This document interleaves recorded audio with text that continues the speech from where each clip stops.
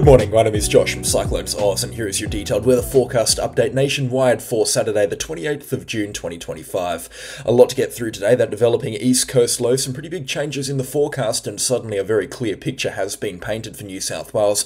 Rainfall coming in for North Queensland, a little bit of weather coming in for the southwest of Western Australia next week as well. All the details on those systems plus more coming up in today's weather forecast. If you are brand new to the channel, please do consider subscribing, but let's get stuck straight into the details for your Saturday morning today.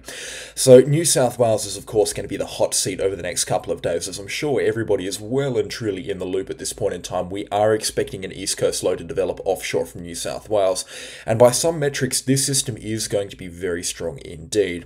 What's going to be causing this system? Well, we do have some moisture up in North Queensland, which is now sliding down into the central regions of Queensland. I'll get to that in the next part of the video. That's going to move down in towards southeastern and south central Queensland over the next couple of days, and that's going to finally meet up with a bit of moisture coming in from the east over in the Coral and the Tasman seas. That's going to happen throughout the course of this weekend, and by Sunday night we're expecting this moisture here to begin properly developing a little bit offshore from the southeast corner of Queensland into early Monday morning, when we're expecting the development of a low pressure system to then take place through Monday and into Tuesday. This is classic East Coast low formation 101 here, low pressure system being formed out of two arriving bands of moisture swirling into each other. This system here is going to get its act together very quickly through Monday night and into Tuesday morning, and expecting full East Coast low blown conditions to be kind of attained by this system here through Tuesday morning and into Tuesday afternoon.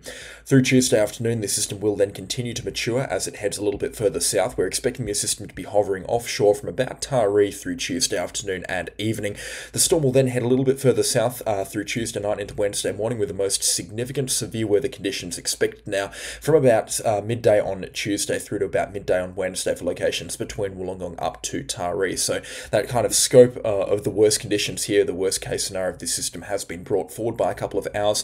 Through Wednesday night into Thursday morning, the system will slowly weaken off and then head further out to sea, where it will then fall apart. You can see that a little bit clearly, or a little bit clearer as we zoom back out here, pulling it back to Tuesday, and then through Wednesday and into Thursday, this system heading out into the Tasman Sea and then off towards New Zealand, where some significant storm impacts are possible down there. So the major change from yesterday's forecast has been that this system is now expected to be a little bit further south where we were initially expecting it to be in yesterday's forecast update. I did state that that was going to happen, so it's good that the forecast modelling is now moving in a bit of a predictable motion at this point in time, and it looks like the storm at its strongest stages, the low pressure system, is going to be offshore from about Newcastle, Nelson Bay or Taree, which, if you know anything about east coast lows, that means that the worst conditions coming in just towards the west and the southwest of that low pressure system. That is going to put Sydney, Gosford and Newcastle right in the firing line of this system here, and some pretty significant severe weather conditions can be expected, especially through Tuesday night into Wednesday morning. I'll get to those in just a hot second. That's not to say that severe weather is not expected elsewhere. We are expecting severe weather right up the coastline to about Coffs Harbour. Rainfall will extend inland out to about Armidale and Tamworth, and we're expecting strong winds and heavy rainfall to extend south, well south of Wollongong down towards Ulladulla, and then rainfall and strong winds also extending down towards Narooma and right down towards the Victoria-New South Wales border at times through Tuesday night into Wednesday morning. And then, like I said, that system slowly picking itself offshore from the New South Wales coastline, heading out into the Tasman Sea through Thursday and Friday, and then down towards New Zealand. This system here has got a very good future ahead of it in terms of an intensity standpoint. This system here is going to be able to intensify very quickly because of the piping hot sea temperatures offshore from the New South Wales east coast. Sea temperatures right now between 22 to 23 degrees Celsius, especially as you head south of Coffs Harbour right down towards Newcastle, then pushing 21 to 22, even up towards 23 in places offshore from Sydney and Newcastle. Still very warm. They're not as warm as what they were a couple of weeks ago, but still very warm even for this time of the year, and that's going to mean there's going to be plenty of available moisture and energy coming off the oceans that this system can make the most of, and let me tell you, it will make the most of it. Let's get stuck into the expected impacts from this system here. So this will look at 4-day rainfall accumulations from midday tomorrow through Monday, Tuesday, Wednesday and Thursday, extending out towards midday Thursday. Rainfall is expected to be the major player in this storm system's impacts, but we are also expecting strong winds, so I'll get to that in just a few seconds. Starting in the north and heading south, rainfall accumulations through Monday and Tuesday shouldn't amount to anything more than about 50 to 75 millimetres for locations into the Northern Rivers section of New South Wales. Anywhere north of Coffs Harbour isn't expecting anywhere more than about 75 millimetres of rainfall. Between Coffs Harbour down towards Kempsey and Port Macquarie, we're expecting rainfall accumulations up to 125 millimetres there. South of Port Macquarie through Taree, Newcastle and Sydney is where the real rainfall is expected to be. And now that we've seen that this system has had that southerly shift, the firing line is going to be right into the Hunter region, where we could be seeing some very significant rainfall accumulations there. So town by town, Newcastle looking at up to 200 millimetres of rainfall on just Tuesday and Wednesday morning alone. Gosford potentially up towards 225 millimetres of rainfall. Sydney is now looking at about 200 millimetres of rainfall potentially into their northern suburbs, and about 150 millimetres into the east, and about 100 millimetres out towards the west around Penrith. Rainfall accumulations between 100 to 150 millimetres expected in inland areas adjacent to Wollongong, Nowra, Ulladulla and right down towards Batemans Bay, and then falls between 25 to 50 millimetres expected along the coastline south of Batemans Bay. Canberra at this point isn't expecting anything significant in the way of rainfall, just a couple of millimetres at best at this point in time. But yes, some really significant rainfall accumulations have been made on the forecast now, and they're moving a little bit further south, which means for those locations north of Sydney, especially through Gosford and Newcastle, you guys are really in the firing line for some pretty significant rainfall at this point in time, which could cause some significant flood impacts. Like I said, the Hunter region is going to be ground zero at this point in time, but southern regions of the mid-north coast, where the Gloucester River is, and then out towards the Manning River and the Taree River, we could see some pretty significant rainfall contributions to those rivers, which could also result in a bit of flooding. What you should be doing for your location right now in terms of flood preparations isn't too much. This isn't a crazy amount of rainfall coming through, and it's certainly not something that's completely foreign to this part of New South Wales, especially for this time of the year from this sort of storm system. It does happen quite a lot, but we are still expecting a very significant quantity of rainfall, and if you do live in a really flood-prone area, it's probably a good idea now to begin sandbagging and making preparations for up to 250 or 300 millimetres, but I'm talking about a really flood-prone area outside of Gosford up towards Cessnock, outside of the Barrington Tops, Newcastle, and then over towards Gloucester and Taree. We're talking about really flood-prone areas at this point in time. If we do see flood watches and warnings being put out into effect, there'll be more information on the Bureau of Meteorology's page, but at this point in time, it really kind of looks like a bit of a touch-and-go situation, as to we might see no flooding from the system, or we might see a pretty big flooding outbreak. Either way, I'm not expecting major flooding to develop out of this storm system here, and if that does change, I'll be able to give you an update over on the Facebook page, so make sure you do check that out from today. There'll be plenty of updates out there on this developing system. I did also mention that winds are going to be a pretty big player from this system. In fact, they could be in some places the biggest player from this storm system, especially for coastal regions north of Sydney up to Newcastle and Nelson Bay. This is a map showcasing wind accumulation. It's a bit like rainfall accumulation. It's the strongest wind gust over the selected time period, which is Sunday afternoon through to Thursday afternoon. And you can see here peak wind gusts on the forecast offshore between 125 out to 130 kilometres an hour, and then onshore well north of 100 kilometres an hour, pushing up towards 110 kilometres an hour in places. We're expecting very strong wind gusts to come in from those squally showers and storm fronts, which are going to deliver that extreme rainfall, especially around Gosford up towards Newcastle. So coastal locations and exposed locations, make sure you are preparing for damaging and locally destructive wind gusts, especially if you are in this kind of ground zero sort of region through the Hunter region outside of Newcastle. It certainly will be quite windy, that's for sure, especially when we're looking at rain bands coming through. Wind accumulation offshore though, and I would just like to say this is probably a forecast to take with a little bit of a grain of salt at this point in time. 190 kilometres an hour on the forecast outside of Lord Howe Island. That's something that I haven't really seen from an East Coast low. Well, it's something I have never seen from an East Coast low before, which means that the forecast models are probably hinting at this being quite a convectively powerful and active storm system, because you only get 190 kilometre an hour wind gusts in the most powerful of storm lines coming through. And that kind of does make sense at this point in time. This system here is going to make the most of some very moist and very convectively favourable conditions at this point in time, so we're likely to see plenty more convection than what we would normally see in a system like this, which is going to make it substantially stronger and substantially more violent for a time being. And it's not expected to be a long-lived system as well. We're only expecting this to really be pummeling the New South Wales coastline for about 18 to 24 hours, 36 at the most. So it's going to have not much time to deliver that rainfall accumulation, not much time to cause the significant impacts that it is expected to cause.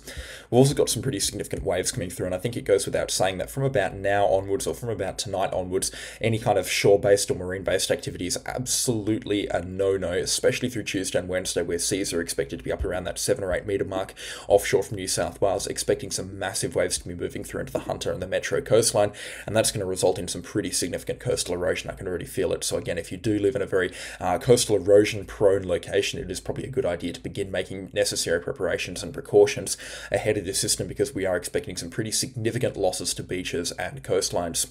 Of course, any further questions or comments on this system, please don't hesitate to leave them in the comment section down below. I'd be more than happy to help you out. This is a very significant storm system. It's definitely going to shape up to be one of the strongest, if not the strongest, of the 2025 season. So again, make sure you are making those preparations. Make sure you are ready for this system, because it is going to be a strong one. But that's going to have to do it on this system here. Let's pan up towards northern Queensland, where we do have that rainfall, the more immediate situation of rainfall moving through in towards North Queensland. It's just a few showers here and there right now, mainly around the Cassowary coast, a few showers moving through from the southeast, and a couple of showers also down towards the Whitsundays. We're beginning to see the rainfall develop, though, south of the Cassowary coast into the Cardwell Gap area.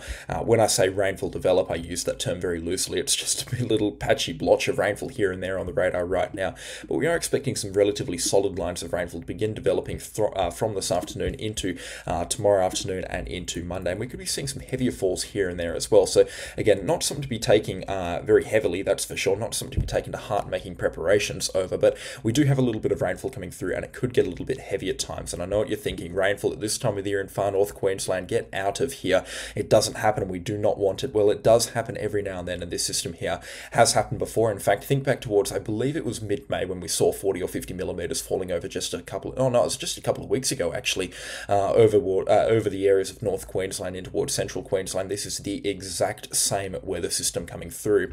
A couple of good drops, like I said, possible on Sunday night into early Monday morning, especially down in towards central and even south central Queensland. Falls could be as high as 50 millimeters in some places, and it's going to be for places that kind of need the rainfall, or certainly will not say no to the rainfall, that's for sure.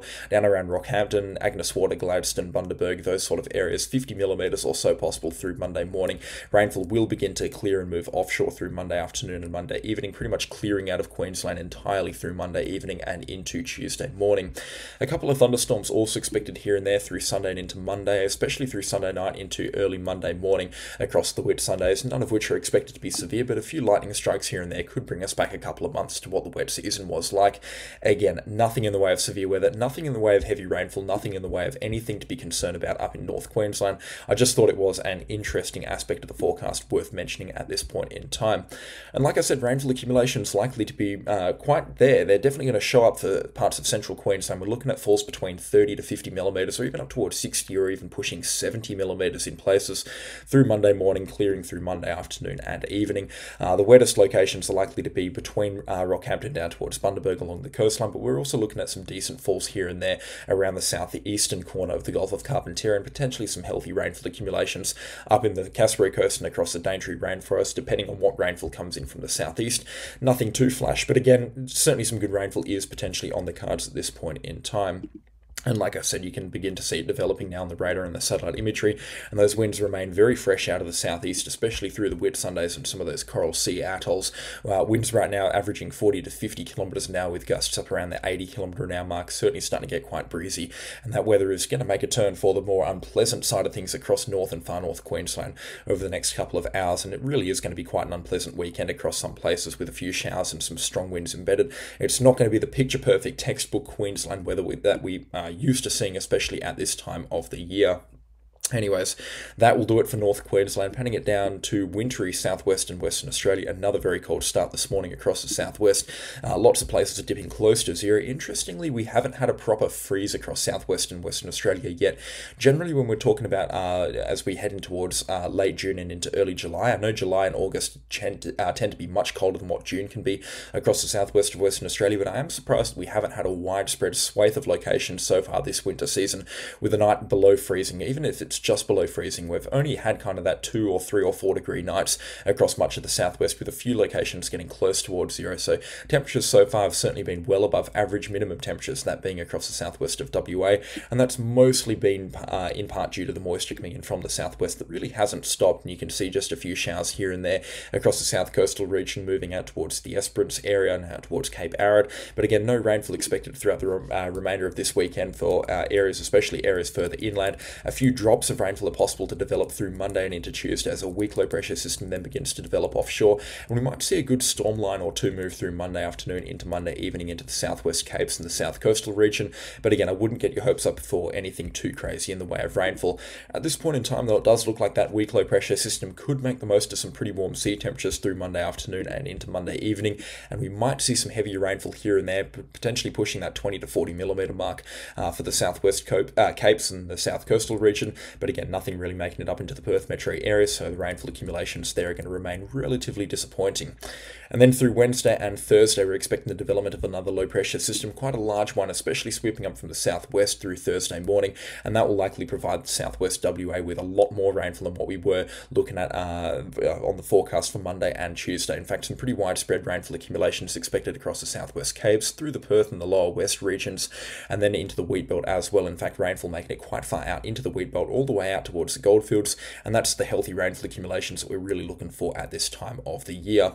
Rainfall will then continue here and there across the southwest Capes for a couple of days, returning in the form of another strong cold front coming through on the 6th and the 7th of July respectively, and then another strong cold front. It looks like a bit of a low pressure system trying to develop here on the forecast modelling through Tuesday and Wednesday, the 8th and 9th of July respectively, but I'd take that one with a pretty heavy pinch of salt, because the way that this system develops here, it looks like the forecast models might have had a bit of a difficult time discerning what system's what, and they kind of merge too. So it does look like right now the second week of July is going to shape up to be quite wet, but it is likely to be a little bit drier than what the forecast models are putting out right now. It looks like the forecast modelling is having a little bit of trouble kind of discerning one system from another, as I just said. But yeah, rainfall accumulations across the southwest Capes still remaining positive, in fact up to 100 millimetres expected here and there over the next 14 days. Good rainfall for this time of the year, even though we are in winter and kind of expect it. We do desperately need that rainfall, and it is very much welcome with open arms.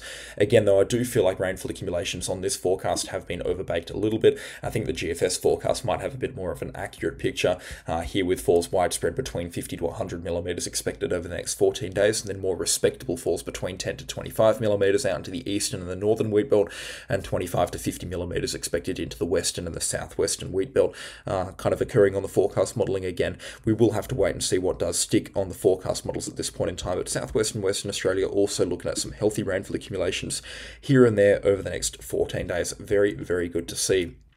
On that note, though, that is going to have to do it for today's weather forecast. I'm thinking tomorrow there might be twice daily forecast updates, especially on the New South Wales situation as that does develop. We are expecting a healthy storm system out of that, that's for sure.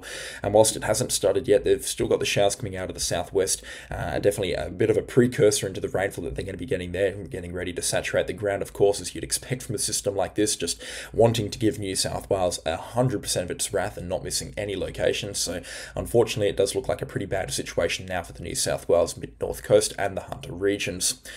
A special shout out, of course, to the channel sponsors. The names are on screen right now, and again, I could not run this show without them, so of course their support is always much appreciated, but that is going to have to do it for me today, and I'll catch you all in the next storm. Goodbye.